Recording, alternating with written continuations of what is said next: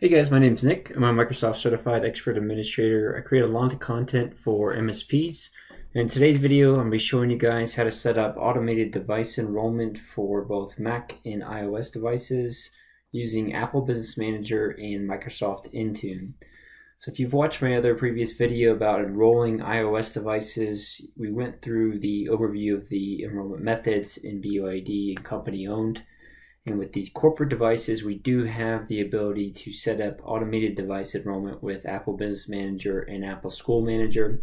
Apple Configurator is something that I'm not going to be discussing in today's video, but it does or is one of the methods available with the enrollment of devices and management of devices themselves.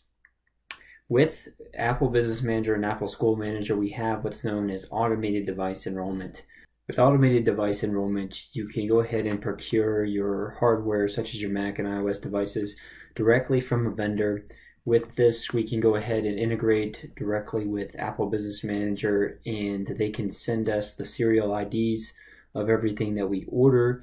And within Apple Business Manager, we can connect it to Microsoft Intune as well too, so that we can, one, sync the devices from Apple Business Manager into Intune so that we can apply policies and profiles down to those devices, as well as configure enrollment profiles, which I'll be showing you in this video, that define the out-of-box experience for the user and all the settings that they see when they boot up that device.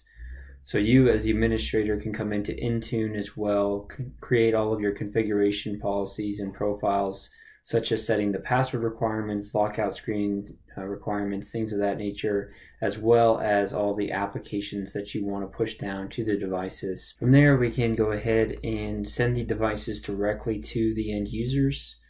Once the end user gets that device, they can turn it on and immediately have the management profile pushed down to the device, and they can self-deploy with all of your policies, all of your settings, your configurations, and your applications that you've pre-configured into Intune, so they can immediately go from box to production in a matter of a couple minutes. So it's a pretty powerful experience, and I'll be showing you guys in this video the settings that you would need to configure for everything that you would need for automated device enrollment. So getting into it here, some of the prerequisites that you'll need to get done and completed beforehand is just to set up an MDM push certificate within Microsoft. I've published a video that shows you guys how to do this, and it's very easy. It takes a couple of minutes. You want to do this at the customer level. You also want to apply for Apple Business Manager account if you don't already have one set up. This is something that goes through an approval process, but generally can happen in under 5 days, and then you'll be able to configure all the settings that you'll see here today. So these are the steps that we're going to be walking through today, in the sense of the high level of all the settings that you need to configure for this to set up correctly. And I'll be walking through all of the application settings and profiles that we're going to create as well too. For some of the compliance and configuration profiles, those might be in a separate video, but this will get you set up so that you could start off with the automated deployment as well with Apple Business Manager. So getting into the demo here, the first thing we'll want to do is pop into our Apple Business Manager account, and we're going to want to set up a connection with Intune. So the first thing I'll do here, just to preface before we get into that, is just show you that I have set up the federation with my Azure Active Directory account here. I've got my domain set up. I use a text record to validate ownership, and then I also federated the authentication with Azure Active Directory, and I resolved all the naming conflicts and things like that. I do have a full video, like I mentioned, on the YouTube channel to show you how to do that. So I recommend you guys go check that out before moving forward here. The next thing that we want to do is create this connection with Intune that I've already done here, but we'll show you how to do in just a second. So under the device management settings, you're going to click on Add an MDM server. It's going to give you the ability to add a name here for the server. You can just call it Intune like I did. Then it allows you to populate the server settings with the public key that you'll grab from Intune. So we'll pop into the 365 Endpoint Manager Admin Center. And just so you guys know, I am using a tenant with Microsoft 365 Business, or Business Premium as it's now known, from the name change a couple weeks ago. So the first thing I want to do here is go under the devices section, and you can choose either iOS or Mac. It doesn't matter. You can just click on Mac here, click on macOS enrollment, and we're going to go ahead and click on the enrollment program tokens. And I've already got this set up here just for demo purposes, but when you guys go to add one, you'll just click on add. You'll click on the agree box here, and you'll download your public key. So the public key will download, and you'll pop back into the endpoint or the Apple Business Manager portal. You'll choose the file and you'll submit that. Once you do, this is when Intune will pop up here, and you can download this token. And this is just the exchange we're making to create the connection. So you'll put your Apple ID here. This is the administrator account in Apple Business Manager used to set up the account with, or who has administrative rights. And then you'll upload that token that you just got from the Apple Business Manager portal. And from there, we have the connection set up, and you'll see what I do here, which is under the enrollment tokens, I have the active token set up here. So the other thing before we go fully into the Endpoint Manager portal here that you'll want to do is you'll want to set up the VPP portal for getting apps and being able to garner the company portal app from the App Store here. So you'll have to consent, if this is your first time going through this, to the terms and conditions here, and then you'll see this content on the left show up for apps and books. So when you go here, you can just search for Intune Company Portal, and it'll ask you how many licenses you want. Just get enough for every user in the account, or anticipated. It is $0, so you can really get as many as you want here. Once this fully installs, you can go back into your settings and go under the apps and books section. And from here, you can download your server token. And the server token is what we're going to upload into Intune as well too, so that we can deploy a profile with the company portal app, and the users can use multi-factor authentication to enroll that device. So when I go back to the Intune portal here, or the Endpoint Manager portal, I'm going to go down to Tenant Administration. And from Tenant Administration, I can go into the connectors and tokens. And here under Apple, you'll see Apple VPP tokens. And again, I've already set this up just for demo purposes, but you guys would click on create. You enter your token name. It can be whatever you want. I just named it Company Portal. In this case, you can put in, again, your administrative Apple ID here, and you can upload that file that you've downloaded here from Apple Business Manager in this section. Once you do that and you review all the settings and choose to create, I'll just show you here. It'll require me to put this in.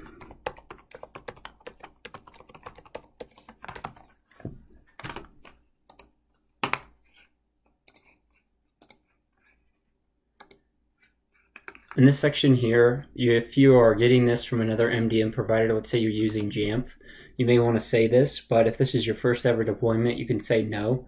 For region, United States, whatever country region you're in, type of VPP account. In this case, it's business because we're using Apple Business Manager, but if you're using Apple School Manager, use education. And for automatic updates, you can choose to do this so that it automatically updates the company portal app over time. If you had other applications that were part of this, not just company portal, it can update those. Once you're done here, you can click on grant and review and create this. The key part here that I had to learn to do before you can fully get this to work is you have to go over here to the three dots and click on sync. Otherwise, as you see here in this other one that I created where I was trying to troubleshoot, it's got the last sync time of 69. I don't know if that's a bug, but I had to go ahead and click on sync for my token location to show up, and also for the last sync time to reflect the current date. So just note that, or else you won't be able to see it in our next section here, which is the enrollment profile that we're going to create, which defines the out-of-box experience for the end user when they do boot up that device. So let's go ahead and do that now. If you go back into the devices section here, we're going to go into the iOS or Mac section. Again, it doesn't really matter. And from here, we'll click on iOS enrollment, click back on enrollment program tokens, and we'll click on the token that we created. So with this token, we can click on profile. And with profile, you can have the option to do iOS or Mac. I'm going to select iOS here. You'll see a few different settings between the two, and it's mostly around deploying with the company portal app.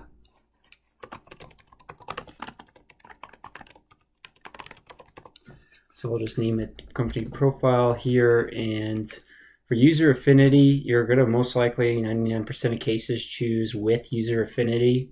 Without user affinity is saying that it is a kiosk or some type of automated device. So select where users must authenticate. You have company portal and you have setup assistant. I always like to choose the company portal because one, I can deploy that with VPP automatically, and two, setup assistant doesn't support multi-factor authentication. So I like to do that because most of my tenants have multi-factor authentication associated with them for security.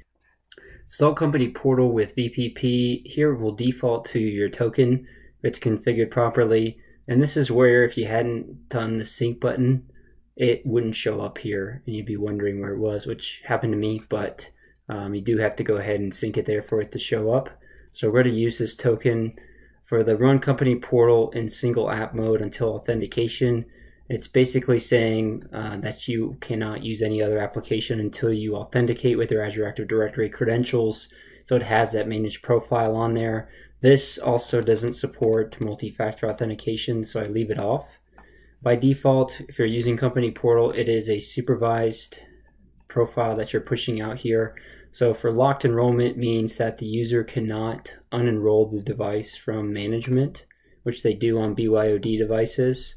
So you want to say yes if it is going to be pushed out to corporate owned devices of which you wouldn't want them to remove the profile. Sync with computers, again, this is subjective to the business, but most likely if this is a managed iOS device here, then you may not want it to sync with their personal Mac devices or something like that. So in this case, I'm going to put deny all, but you do have the option. And then lastly here we have a device name template. You'll see here it gives you an example where you can name, the serial number and device type so that you have a unique identifier for the devices for organization. So it would separate out iOS from Mac, from Mac Pros and things like that. So that's up to you. Again, depends on how you want to manage that. I'm going to go ahead and say no for now. Just click on next. And then here's where we're defining the out-of-box experience for the end user. So this is for department. We can just say, appears to end users about configuration screen, and all we need to say is, this could just be T minus 65, and then put in a phone number here. And then for the abilities to define what the out-of-box experience is, you can go through each one of these. You could toggle them all off to hide if you really wanted to, but this is all the configuration settings they would see on their iOS device naturally here, and you can choose to show or hide some of these things. So the only ones I would pay attention to is the Apple ID here. So with the Apple ID, if you're setting this up to show, they can put in their managed Apple ID at this time. So if you're setting up federation, you can put in your managed Apple ID in the sense of your Azure Active Directory credentials, and it will create that data separation on the device. But you can review the other ones here and determine which ones that you would want to show to an end user there. So after I'm done, I can review. This is just a summary of everything I'm creating. And then again, go ahead and click on create. So back on this page, I just want to go through real quick before we move on to a macOS profile.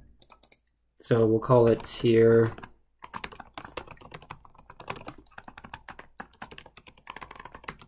macOS Enrollment Profile. And then for this one, you see that you have a lot less options. So we don't have the ability for the company portal app with Macs, and you only have the ability to do locked enrollment and with user affinity in the settings, and then configure all the rest of the settings here as far as the out-of-box experience. So just take note of that. That's all I wanted to show you there on that page, just so you know there are a couple differences there. So after you've gotten this profile created for iOS enrollment, you can go ahead and assign it to certain devices. And if you click on add devices, you're going to try to look for devices that have been uploaded into the token profile. So I wanted to show you that here as well too. So by default here, if you click on devices, this is doing an automatic sync, and it'll show you when it was last requested and last successful. And it'll populate any devices here that you're garnering or uploading into ABM. So I wanted to show you that as well too. So under accounts here, the other thing that you can do in the sense of adding some enrollment information is if you go under the device management settings, you can go to customer numbers and you can click on edit here. And here you see you have the ability to add a reseller ID or an Apple customer number. The reseller ID could be just a vendor that you're working with to procure the Mac devices or iOS devices. And you can add them here so that they have access to populate the serial IDs whenever you make an order, so that you can immediately then sync them over to Intune to enroll into the profile of which you're going to push down to the device. And you can also apply all of your configuration profiles and applications as well too in Intune. So this is the reseller ID. This is where you would come to do that. The other portion of this here is the devices. So you can go ahead, if you haven't set up the reseller ID there in that section, you could manually do this by uploading the serial numbers or typing them out here in comma separated values, or putting an upload of a CSV or an order number, and you can choose to enroll them into the MDM solution. So if I start typing something generic here, you'll notice that I want to assign to a server, and then for the server, you're choosing Intune that you set up there, and you click on Done to upload those devices there. Once they're uploaded, you can either do a sync on demand, or you can let this do its daily sync and populate the devices in here for you. And from there, you can choose to assign them various profiles whenever you select them. So if you have different settings for different users, potentially you can set those up here and assign them different profiles. Otherwise, you'll notice here that you can set default profiles for all devices that are being synced in for Mac or iOS, the ones that you've already created here. So you can automate it a little bit if you find consistency in the way that you want the out-of-box experience to be for all of your users. So the last couple things that I wanted to show you in the portal here is whenever you're setting up these devices as well, you also want to consider the company portal app being a required device in the Intune portal here, so that it does update automatically over time with any new updates that come out. So in this, I'm going to go ahead and go over to the apps section, and I'm going to click on all apps, and I'm going to click on add. And I've already got it set up here, but you would go to the iOS store app for the iOS devices, and you click on select, and you can search in the App Store, and you could just type in Intune. Really is the easiest way, if I can spell it right. And you'll find company portal here. When you select this, you have the ability to go ahead and white label this whatever you want, or define a minimum operating system. And you could say it's going on to an iPad, an iPhone, an iPad, and you can configure other settings here. Scope tags, I'm not going to worry about. For this one here, you'll want to click on all devices for required. This means that it's automatically going to install. This will happen too on devices that are BYOD that fully enroll in the device management of the section there whenever they are enrolling their devices. Available for enrolled devices just means that it's going to be in the company portal app, and they have the ability to download it, but it's not going to auto install. Available with or without enrollment means that this is giving them the ability to see the app if they are not fully enrolled in the MDM solution. They may just be using the company portal app to view applications of which they can download. And then uninstall commands are available as well too if you ever needed that. So you have your review and create, and you can go ahead and create it. I already did. I just wanted to show you some of the settings there, but I already have it set up and set to auto update for my iOS devices there. So that's everything I wanted to show you guys. If you do have any questions or comments, feel free to leave them below. Otherwise, like or subscribe if you guys would like to see more content around Microsoft 365, Intune, and modern deployment. Thanks guys, and have a great day.